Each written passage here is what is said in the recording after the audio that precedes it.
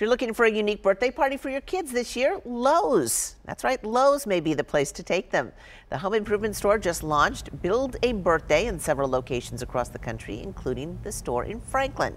Brianna Hamblin is here to tell us more. So what will the kids get to do at this party?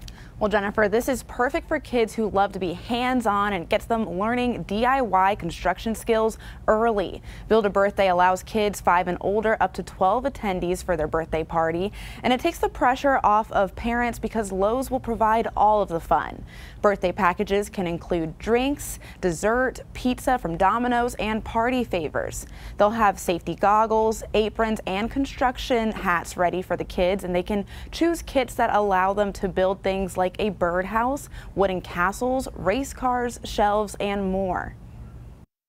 They get to utilize hammers, they get to utilize nails, and they have to put these things together.